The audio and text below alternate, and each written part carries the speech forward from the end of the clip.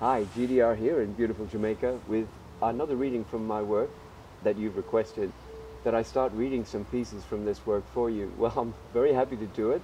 I'd much prefer to hear anyone read my work than me, but you've asked for it, so here it comes. This is a little section from The Mountain Shadow, sequel to Shantaram, and it takes you back in a time when Bombay was Bombay before it was Mumbai, and there were barber shops sprinkled around that just about every guy went to. So here we go. This is a particular one. Ahmed's House of Style barber shop was one of the last to resist modernization into a hairdressing salon. It had 3 red leather and chromium chairs.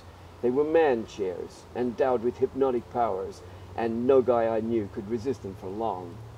The mirrors you faced when you sat in those chairs were covered with mugshots of previous victims, none of them happy. They were customers who'd agreed to have their photograph posted in exchange for a free haircut. They were there as a warning not to ask for, or receive, or accept a free haircut in the House of Style. Ahmed had a dark sense of humor, which is not something you look hard for in a barber. But he was a blood-in-the-bone Democrat, and we rated him for that. He tolerated every opinion, and absolute freedom of speech was guaranteed in his barber shop.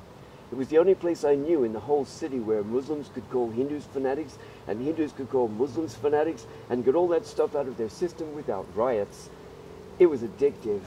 It was a bigotry bazaar, and customers seized it by the biased lapels. It was as though everyone in Ahmed's House of Style was on truth serum, and all of it was forgiven and forgotten by everyone as soon as a customer walked out into the street. Ahmed shaved me with a razor as sharp as a cycle killer's moustache. When you live on the wrong side of the legal tracks, the number of people you trust to shave you with a straight razor dwindles to not many. Ahmed was trustworthy because he was so true to his craft that he couldn't possibly kill me with a straight razor. It was against the barber's code. I hope you enjoyed. Next reading will be from The Spiritual Path. A lot of you readers have asked me for something from The Spiritual Path. There will be a talking book coming from that. We're so flat out doing this work at the moment, creating new content for you guys. That is coming. I hope you enjoyed this, and if you like it, I'll do some more readings from The Mountain Shadow and Shantaram. Blessings and love from Jamaica.